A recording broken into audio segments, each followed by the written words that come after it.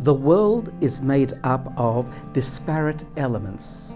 We have mineral, we have plant, animal, human, and the spiritual realm.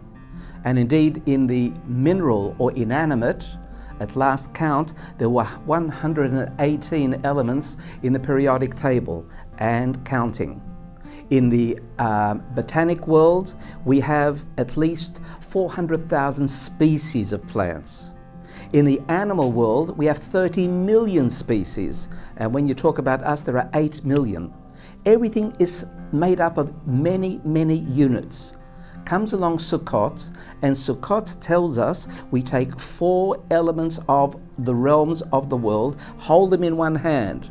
We take the lulav, we take the etrog, we take the myrtle, we take the willow, and we put them in one hand. Why? Because we're saying that although everything is separate, ultimately it's all unified, and the human being is the agent of unifying it, to make it echad and one.